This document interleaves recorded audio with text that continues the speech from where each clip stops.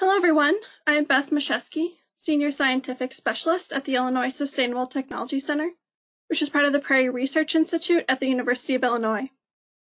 A couple housekeeping items before we get started. You can download the slides to this presentation in the handout section of the GoToWebinar toolbar. The recording and slides will be available usually about a week after the presentation concludes. I'll be sending an email out to everyone who registered for the webinar once those are available. For this webinar, everyone will remain muted. You can type in your questions through the GoToWebinar toolbar, and I'll be reading those to the speaker at the end. So with that, I'm very pleased to welcome today's speaker. James Carter is the Program and Operations Manager for the Ann Arbor Summer Festival, and he goes by JD. The Ann Arbor Summer Festival is typically shortened to A2SF. JD splits his time between programming for A2SF and managing staff during that season, and he's led the initiative to transform A2SF into a zero-waste event. JD has 19 years of experience curating and producing performing arts and visual arts, and he's co-founded the Manhattan-based theater company Terra Nova Collective, which presented world-class performers in its Sola Nova Arts Festival. So JD, thanks for joining us, and the webinar is yours. Thanks, Beth. Thanks to everyone who is here today. I really appreciate you being here, and we're excited to share a little bit about what we've been doing at the Ann Arbor Summer Festival over the past 2 seasons to become a zero waste event. So I'm just going to kick things off here with a little video about the Summer Festival, and then we'll get into what I'd like to share with you today.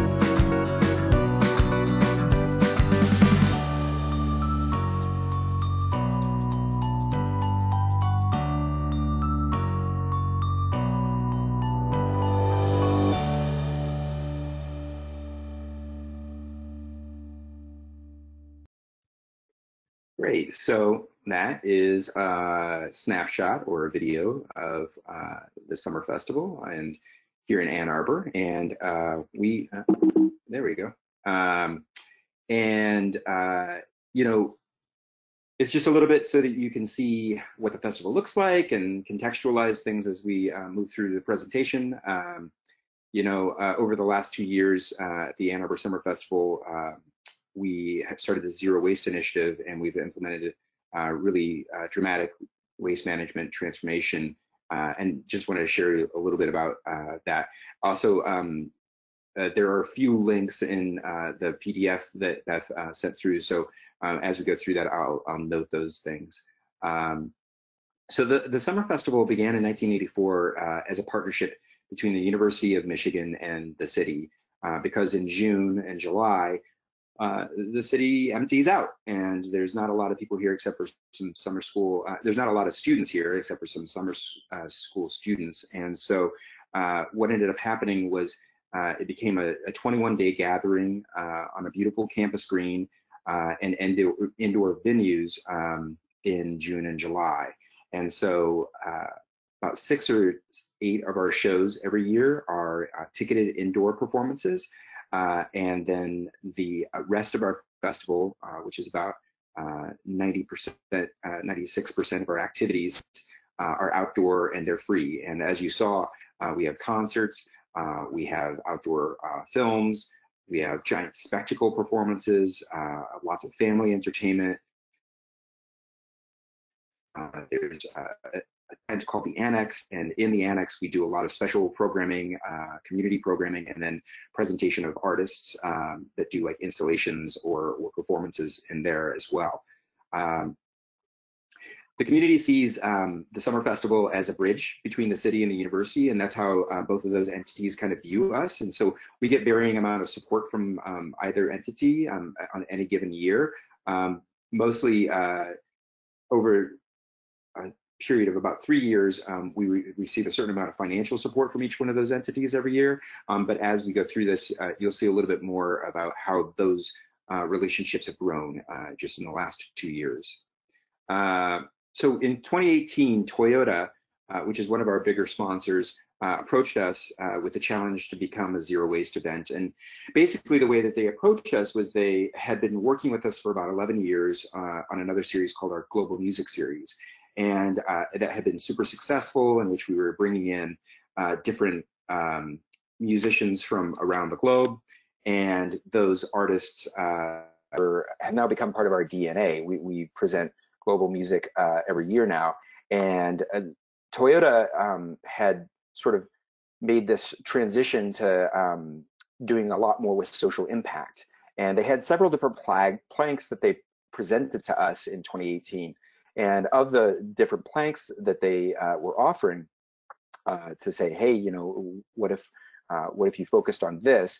The zero waste challenge became really sort of like the most important to us, mainly because we had already started doing a little bit in that world. We had been looking at the challenge of that. We had implemented compostable beer cups, and we were trying to figure out a way to transition the rest of our operations over. And it had been really challenging because I don't know how many of you have had to do anything like this, but you know, there's a certain amount of cost, there's a certain amount of time and energy and resources that are needed to make that happen. Plus, you know, you're trying to make some shifts with food vendors and with caterers and all of those types of things. It can be a lot. So we said, okay, we really want to do this.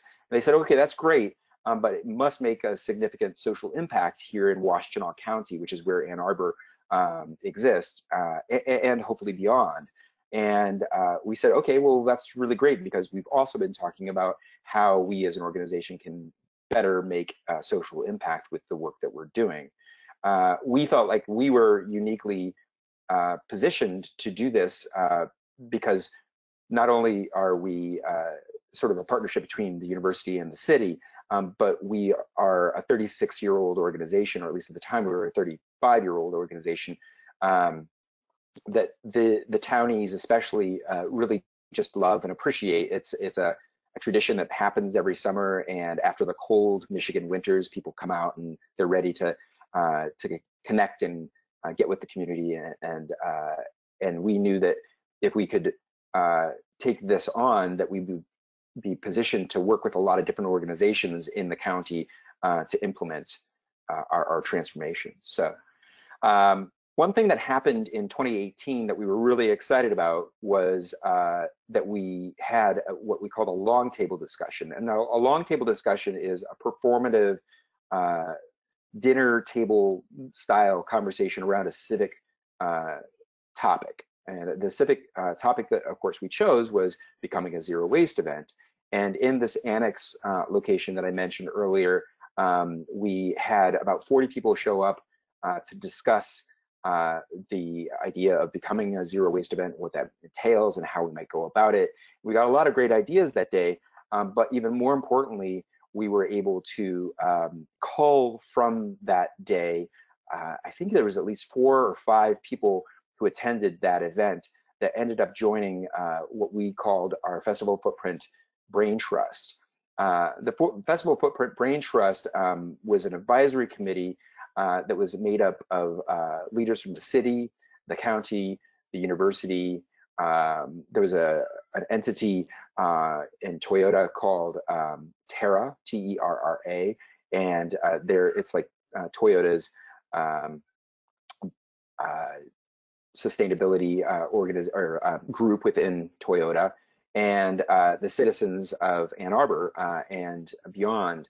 So we had a mom and a teen join us and be on it, because we really felt like we wanted to get lots of different experts from lots of different aspects of society. So it was really great. What it did for us was it laid the groundwork for media outreach, and it acted as advisors in the creation of grant proposals and marketing language.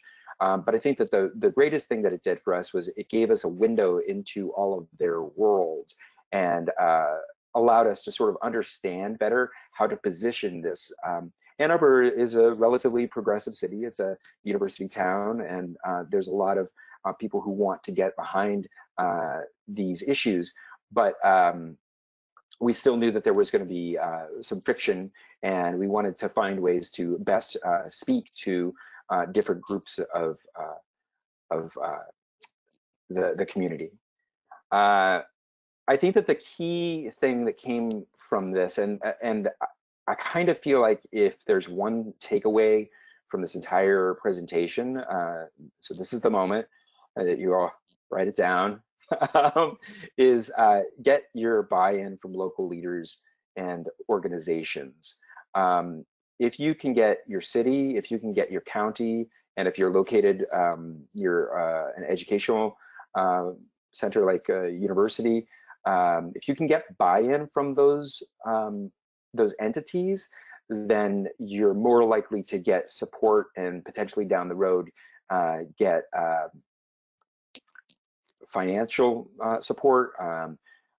We still to this day get a lot of emails from the county saying, hey, the state has got this type of grant coming up right now.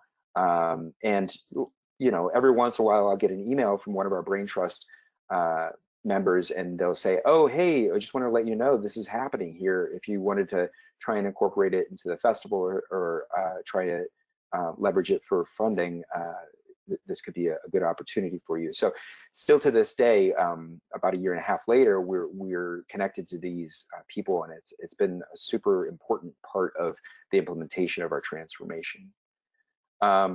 So I wanted to talk a little bit about our operational achievements that we had in 2019. One was that we implemented 3-stream waste bins, and we reduced our upstream waste creation and downstream landfill by implementing these receptacles. And we had staff and volunteers guide patrons throughout the site. So our festival is 21 days and 21 nights rather, and we had volunteers at each location telling people where to go. And we also had, as you can see in this photograph, images of what you could recycle and what you could compost. And this photograph specifically was taken earlier in the festival, I'll tell you, because as we went through the festival, we pivoted and those signs all changed to actually show images of things that were landfill, because some of our food vendors weren't completely compliant, and we had to take photographs of those things and put it onto the landfill, and then people knew that what they had purchased potentially at the food vendor was not compostable or recyclable. These receptacles were purchased in part with a sponsorship from Washtenaw County, which was, as I mentioned earlier, one of our great partnerships that came out of the Brain Trust, and we really were thankful for that. So Toyota gave us this baseline, but then Washtenaw County supported us in sort of the next evolution of what we needed to do.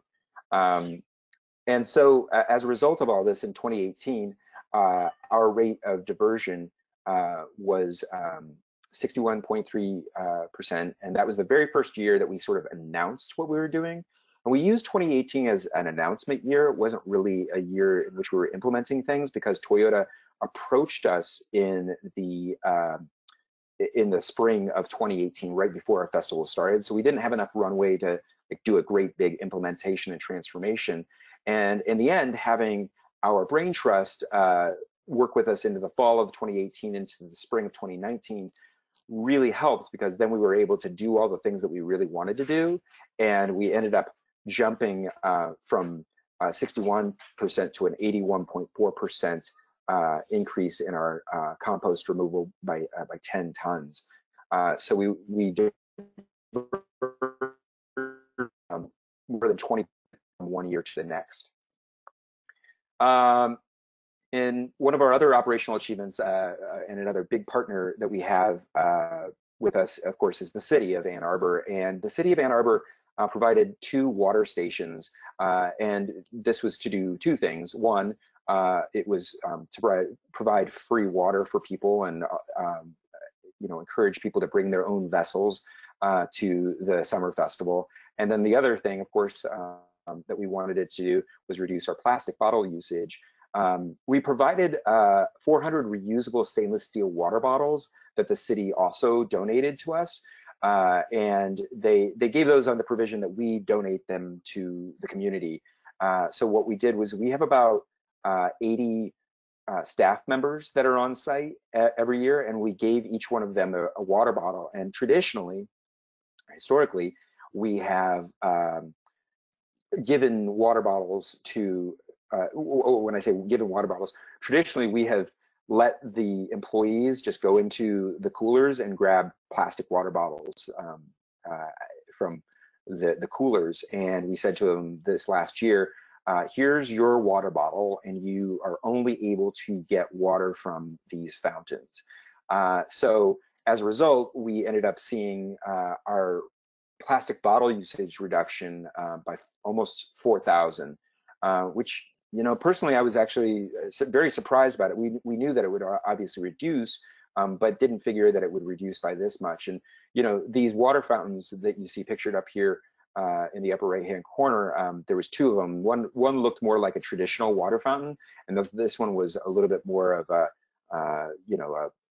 piping structure, but it had a physical drinking fountain, so people would just go up to it and take a drink out of it and then walk away. So instead of necessarily needing a full bottle of water, they would just take what they needed and move on. So that was exciting. So if you're interested in knowing more, click on the link there in the PDF to take you to A2H2O and understand what they're doing in the city of Ann Arbor.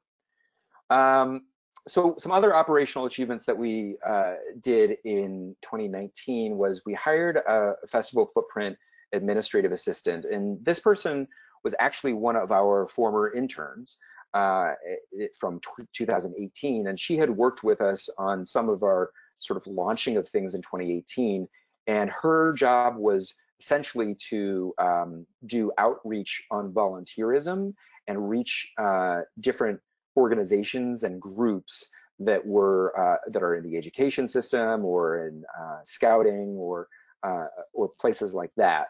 And once we brought on our seasonal staff, we hired a dedicated on-site zero waste assistant manager. And that meant that this person was on site every day, and all the work that the administrative assistant had done, she transferred over to an intern who worked with our assistant manager on site to set up all of the volunteers each night and also make sure that the volunteer trainings happened on site. So this assistant manager had a team of 3. Those team members would be managing the volunteer teams that would go out, and they would guide people to each one of the different locations. And then the other thing that happened, as I sort of already mentioned in 2019 rather, is that we were able to leverage Toyota's support to bring on and increase program funds. So Washtenaw County, DTA Energy, which is the big electric company here in Southeast Michigan, the foundation there, the city of Ann Arbor has come on this season to support a portion of our festival, which I'll talk about in a second.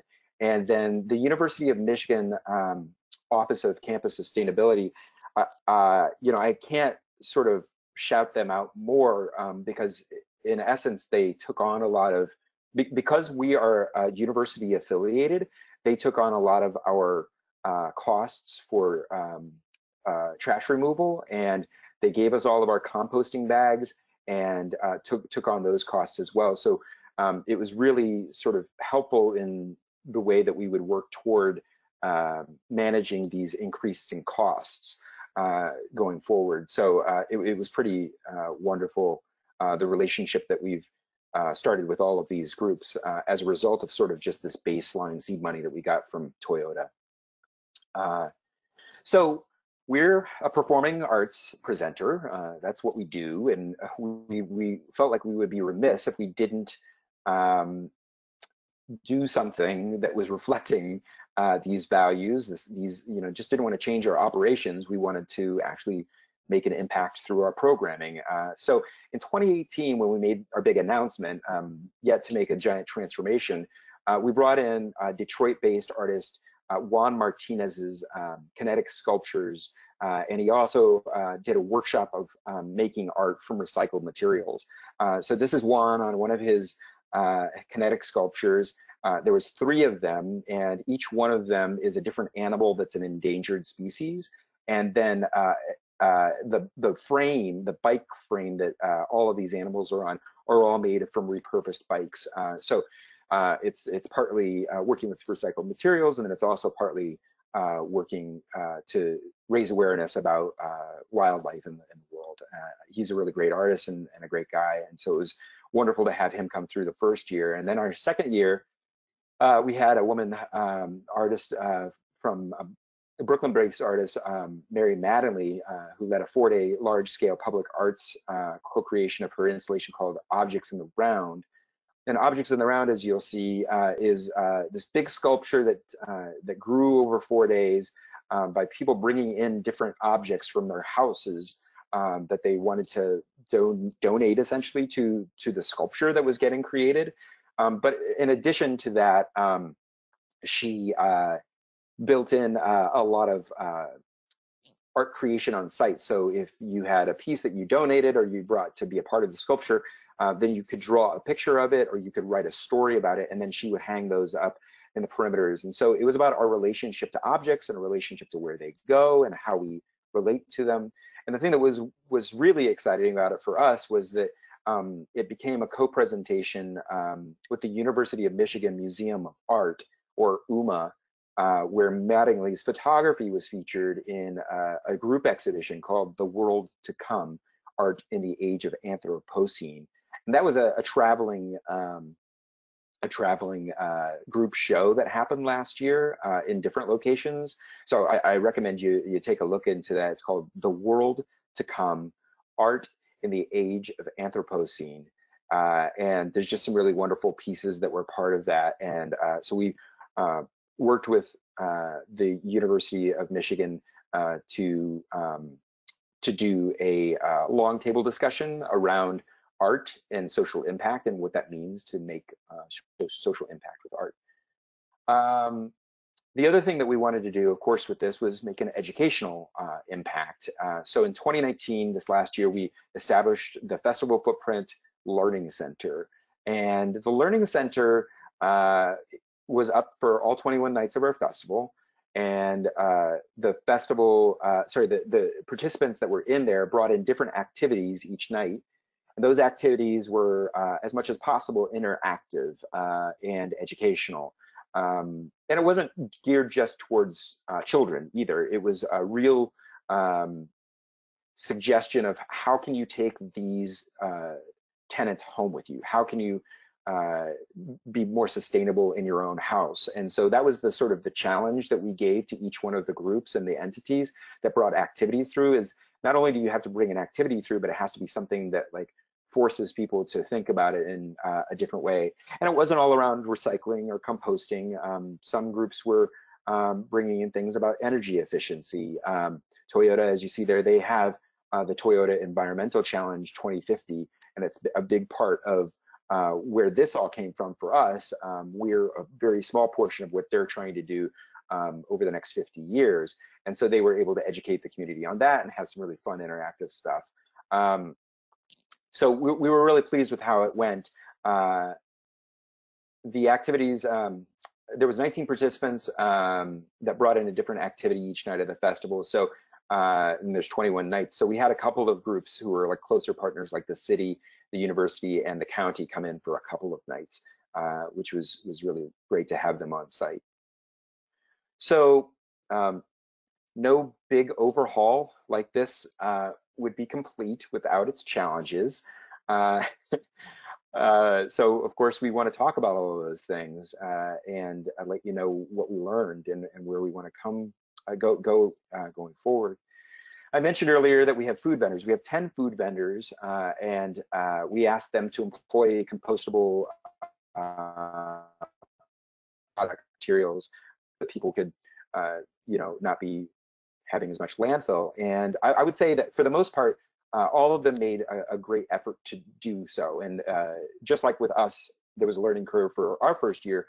For them, it was a learning curve for their first year. And we had a group come in that is part of Recycle Ann Arbor and Zero Waste Washtenaw, which is a portion of those Washtenaw County and Recycle Ann Arbor, which is a local organization that does all of our recycling here, and educates people and creates zero waste events. So for instance, there is a food truck rally that happens in the center of town every year, once a month, every summer.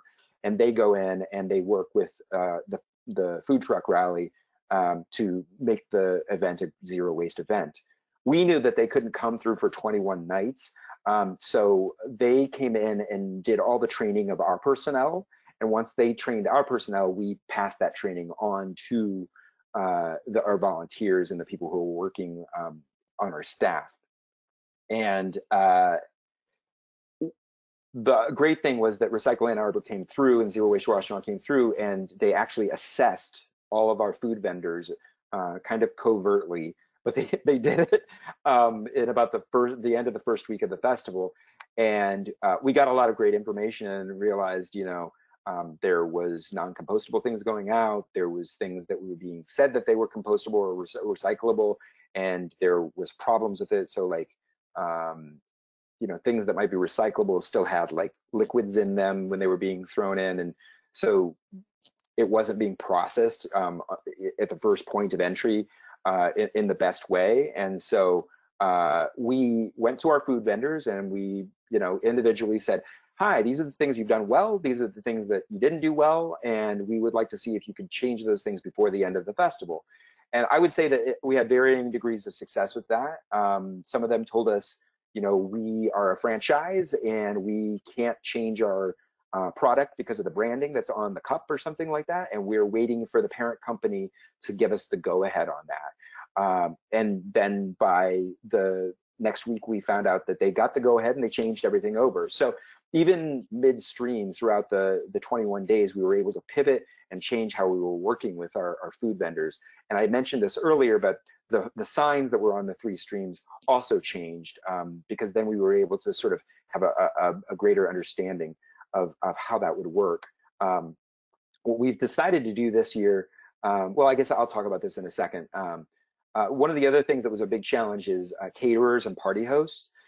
This is a world that we have a little less control over, in the sense that food vendors all signed contracts with us and we baked everything in with the products that they could use into our contract. And so if they're not using it, then we can decline to work with them. Caterers are hired by our party hosts. So we have an area called our party tent, and at the party tent, a different party comes through each night, and sometimes it's sponsors, sometimes it's just people renting out the tent to have a really great view of the main music stage.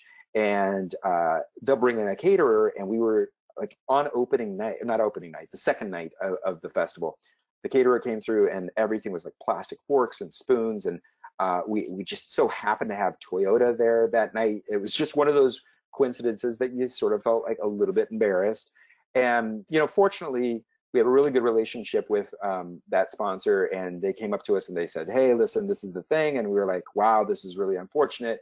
And we worked with the caterer to try and change it up, because a lot of times caterers come back. And I would say that a couple weeks later into the festival, I walked up and I picked up this really beautiful plate.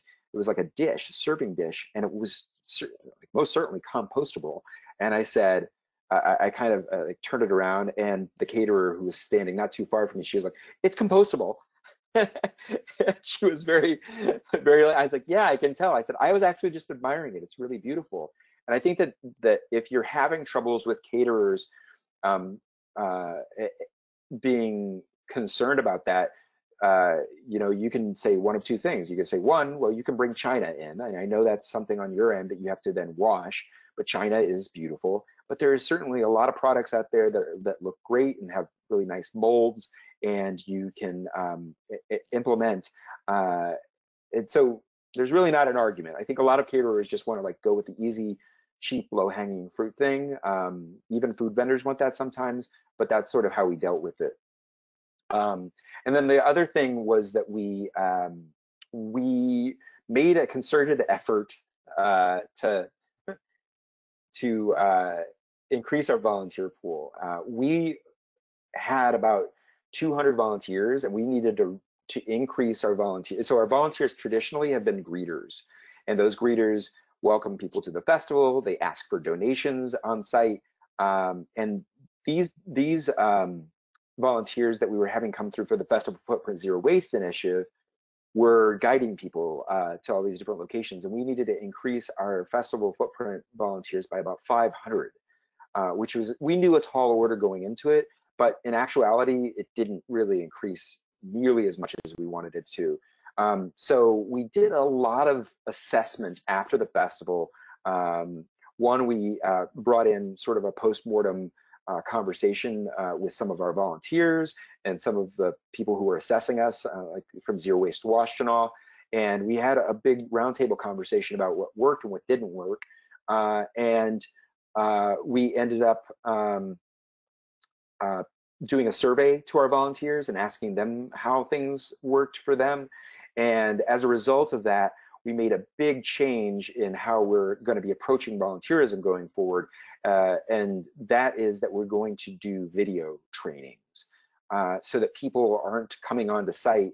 And if they are lay people who have never heard or understood any, I mean, they understand what composting is, they understand what recycling is, but they don't know what you can and can't recycle, because it's a lot once you get into it. And you walk onto site, you're a layperson, and you're just given this training in like 5 minutes, and then you're just told to go out and tell people for 2.5 hours how to move all of these things around to all these different bins.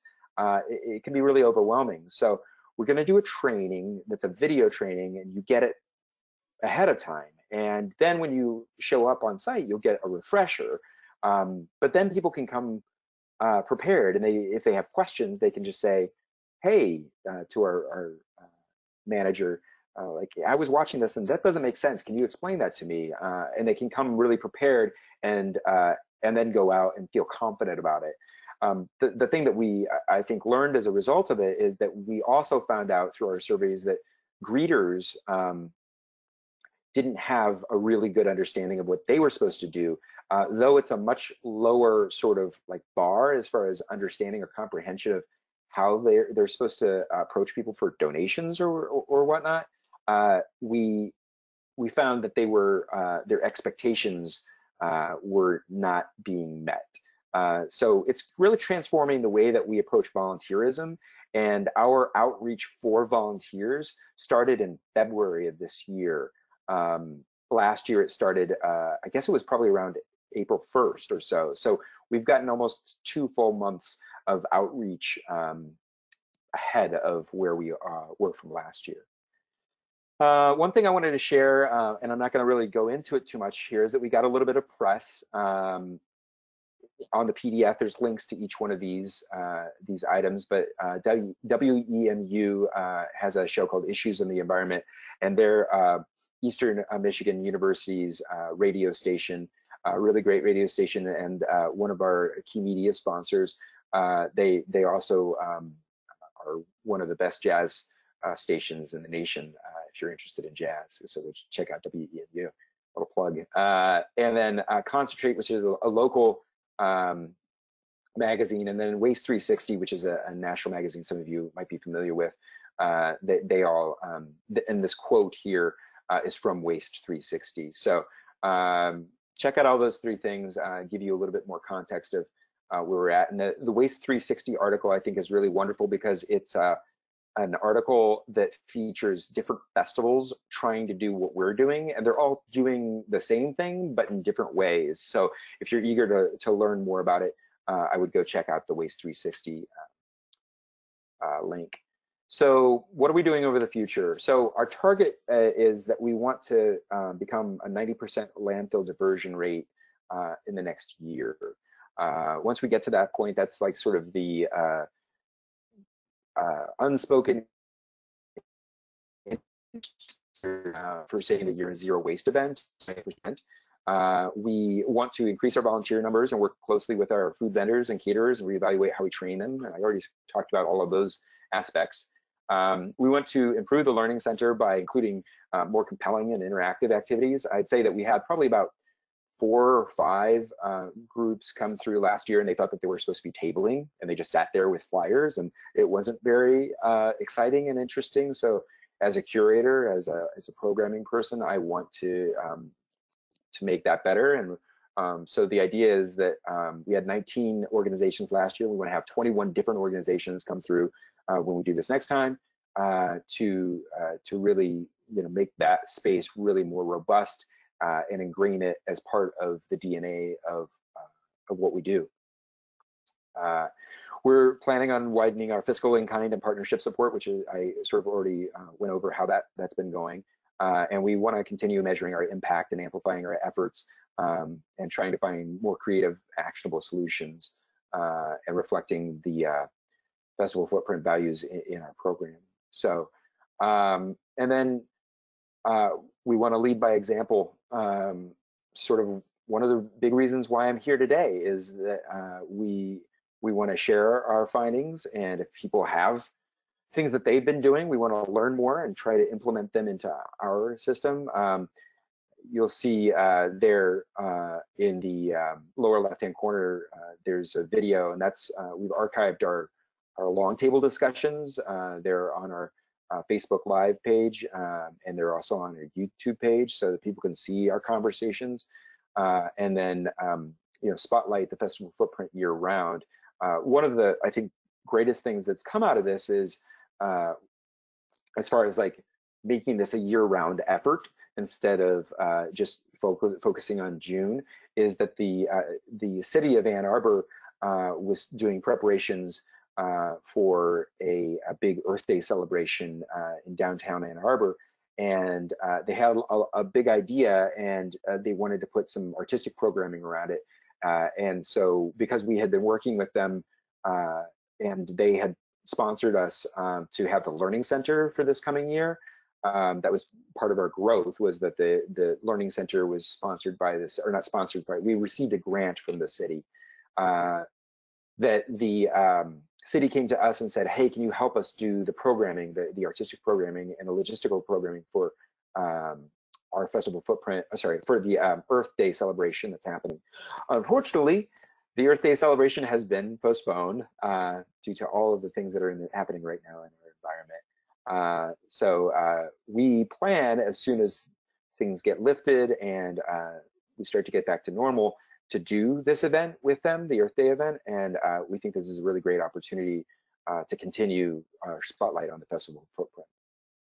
So that's pretty much what I had to share with you all today. If you're interested in knowing more about the Festival Footprint Initiative, you can go to a2sf.org, Festival Footprint. And of course, if you're interested in emailing me, that's my email, carter@a2sf.org. Thanks, James. Impressive numbers after only 2 years, and sounds like this year is going to be even more exciting. I'll remind our audience that you can type in your questions to the GoToWebinar toolbar, and we'll be taking those until about 1 o'clock, or until no one has any more questions. And then also, if you missed it at the beginning, you can download the slides in the handout section of the GoToWebinar toolbar. So I will dive right in. The first question is, I'm currently a junior and am studying civil and environmental engineering at the University of Illinois at Urbana-Champaign. This festival and the goals you attain are things I want to be involved with. Where can I start to become more aware of organizations that are doing this in my community, and how can I make it a full-time career? Is that a better question for you, Beth? If I, I don't mean yeah, to throw that back onto you, but I think that you probably have resources, especially in Illinois, that I don't have.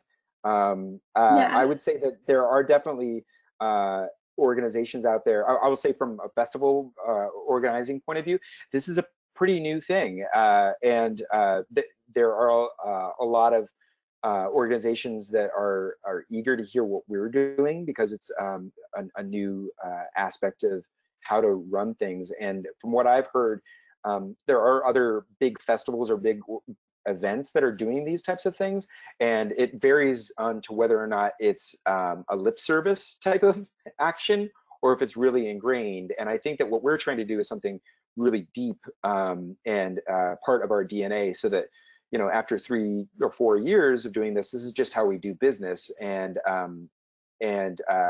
so I guess that's my short answer. Beth, do you have some resources though? Yeah.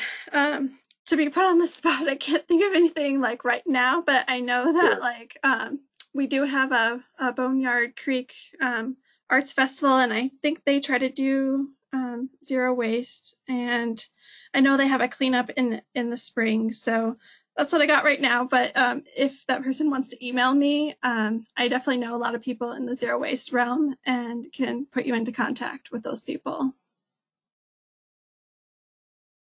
And I would say that the Waste 360 article also gives a little bit more of an interesting perspective on it. There's one group out of Ohio that is very sort of grassroots, but they go around to festivals, and they literally sort. Their job is to sort the compost, right? And they have a whole process that they go through it.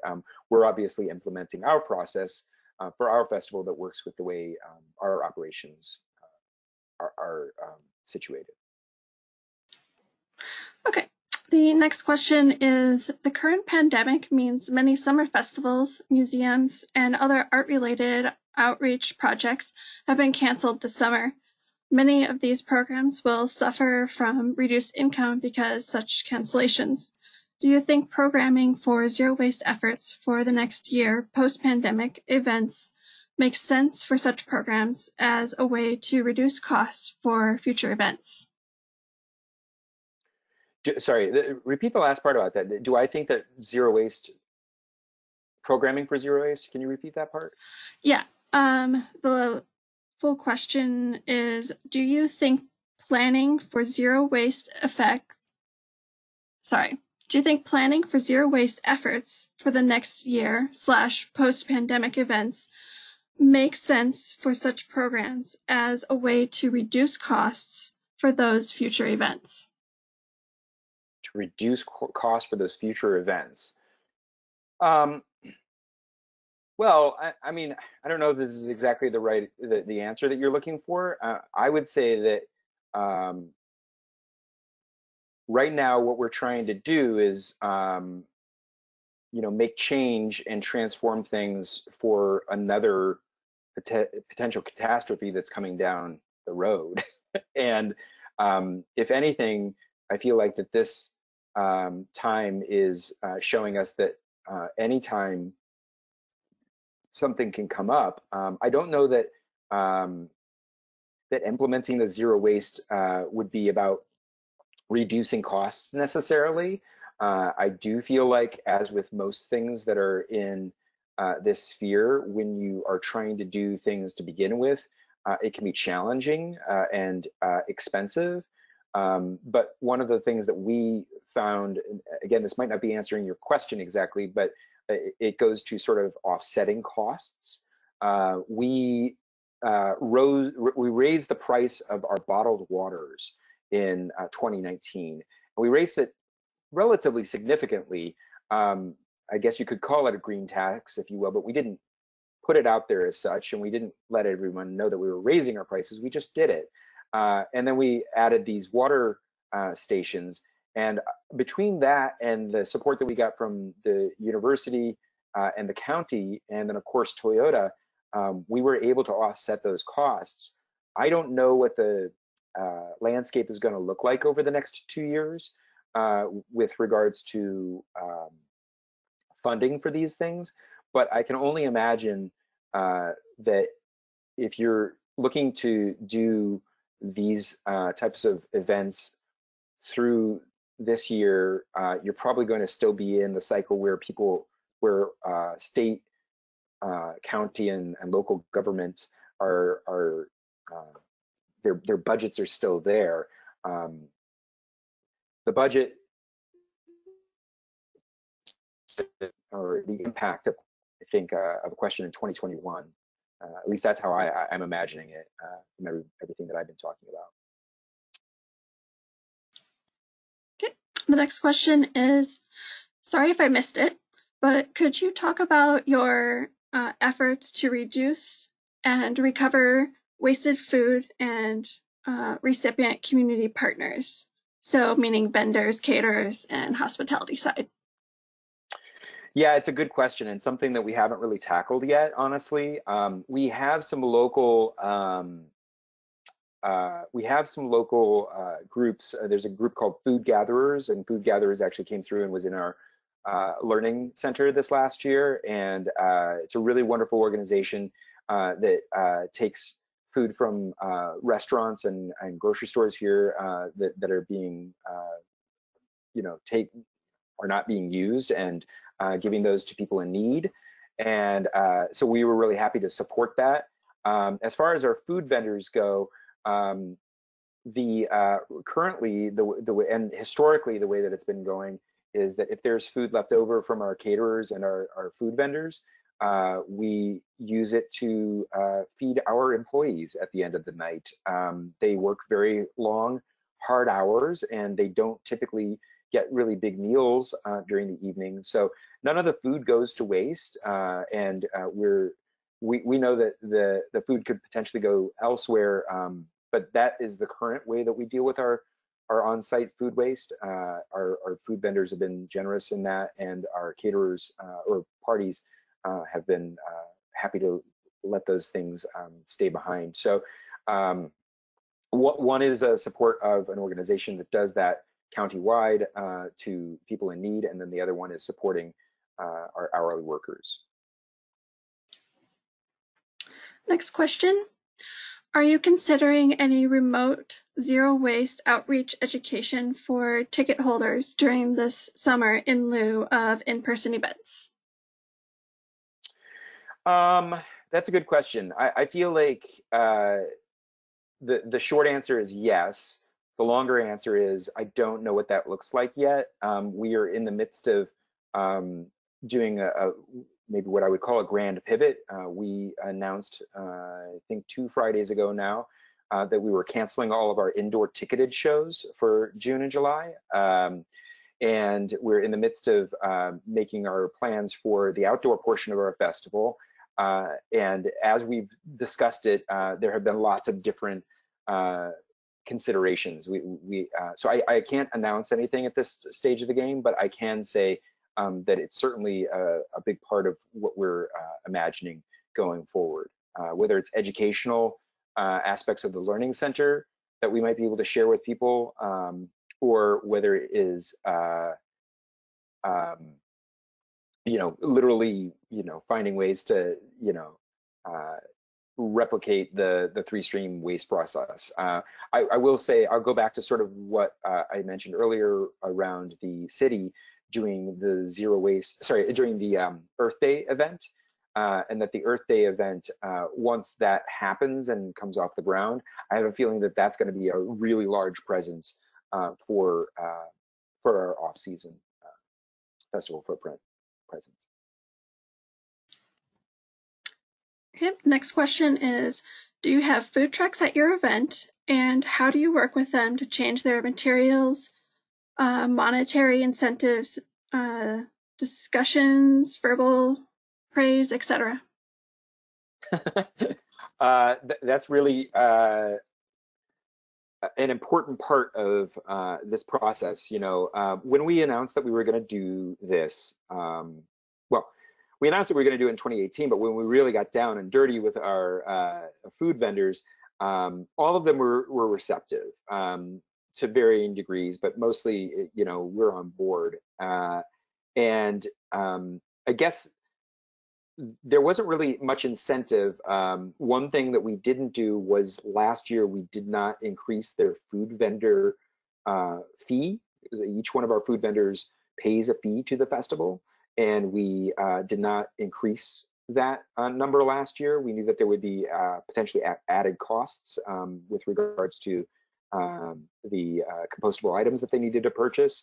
And we also didn't do this in season, but we're going to do this the next time, and that is there are websites that you can go on that you can take SKUs from products like a cup product or a plate product or a fork product, and type in the SKU and see if it's BPI compliant.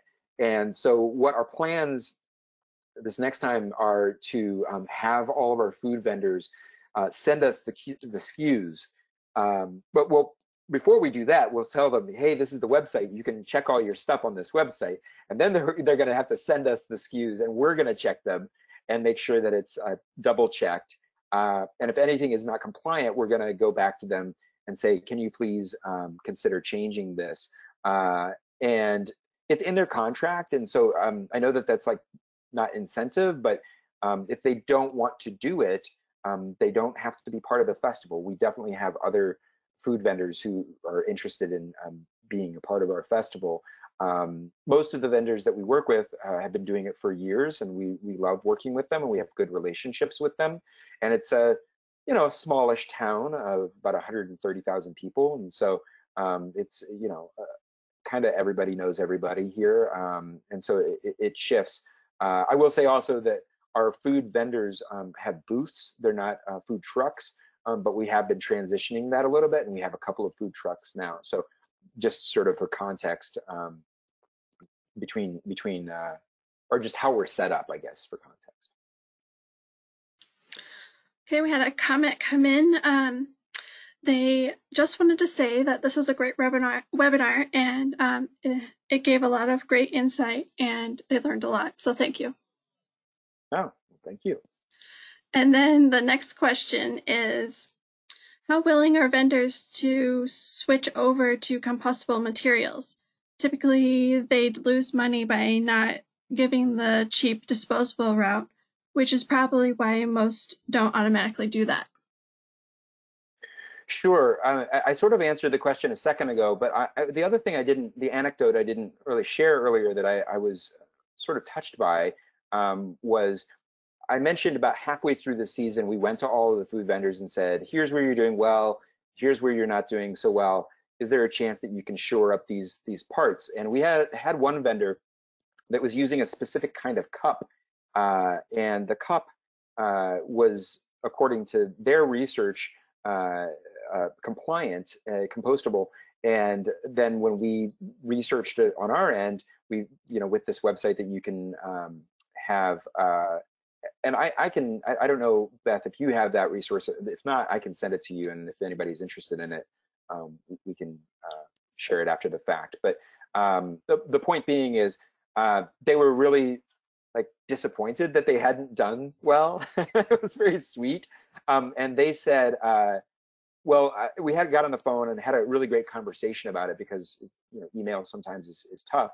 And at the end of the conversation, the vendor said to me, you know, I just wanted to tell you that we appreciate this so much, and it was so successful for us. We realized that it's not going to be that much more money for us to do it. We're making a change in our brick and mortar store. And so that was one of the most exciting moments for me of this operational change, was that one of our food vendors actually is going to change. And so upstream, we're making a big difference, and then of course downstream too. And so I feel we're fortunate here in Ann Arbor, because there's a lot of restaurants and coffee shops and places like that who are already using compostable cups, and so the language of it isn't too foreign. I know that there are certain areas of the country in which it's probably going to be a lot more challenging and friction to try and get through. You know, I would say that you could incentivize by giving a discount to your vendor fee. But the other aspect of it is, if you don't want to do business the way that we do business, then we'll find somebody else to take your spot, and that's incentivizing, especially if you're a 21-day festival and small businesses rely on that. So I don't like to put it in the position of being, you know, the tough guy, but I think that, you know, that's how you make change, make a difference, is that you say, these are our values, and if you want to be a part of what we're doing, you need to comply to our values. Okay, next question is, I'm helping organize a zero waste event, but I did not know that a 90% landfill diversion rate would be considered zero waste. Is this universally accepted, assumed?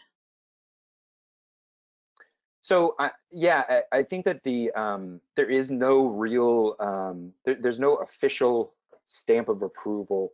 I think it's an unspoken level at which we all recognize there will be landfill. There is going to be waste that is not compostable or recyclable. I mean, just for basic, you know, things that we will not be able to change in the very near future.